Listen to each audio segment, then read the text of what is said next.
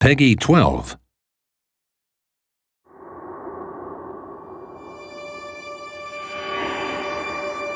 When developing the art style, I really wanted to create a sense of contrast. So it was all about playing off the soft pastel aesthetics with all of the 80s style tech glitches that we wanted to see against the roughness and messiness of the scrap heap.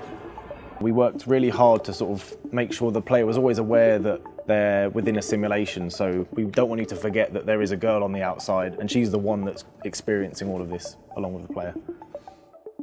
In terms of character inspiration, I really wanted to play with colour palettes. So my favourite colour combination is pink and mint, and so the two main characters that you'll see in this game both have those key colours, and that translates into the environment as well. When you look at Arca's Path, it's a game that's not afraid of the colour pink. And when you see it, you know it's Arca's Path, it's no other game, and I'm really, really pleased with that unique visual identity.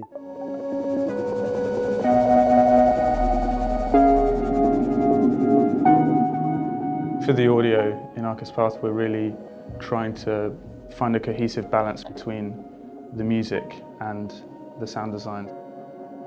The music in Arca's Path is written by an absolute legend, Raffertie, signed to the Ninja Tunes label, and it's so atmospheric, you know, it's absolutely integral to the whole experience.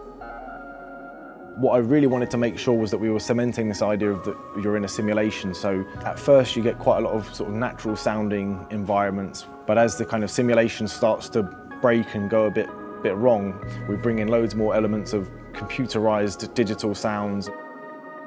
The core inspiration for the audio design really comes from Raffertie's music. I mean, he delivered us some early examples, early demos, and they really inspired me to realise what the world could be. We found in VR that audio is incredibly important because actually it makes it incredibly immersive, and the music is very, very special, and we're really, really happy with how it's come out.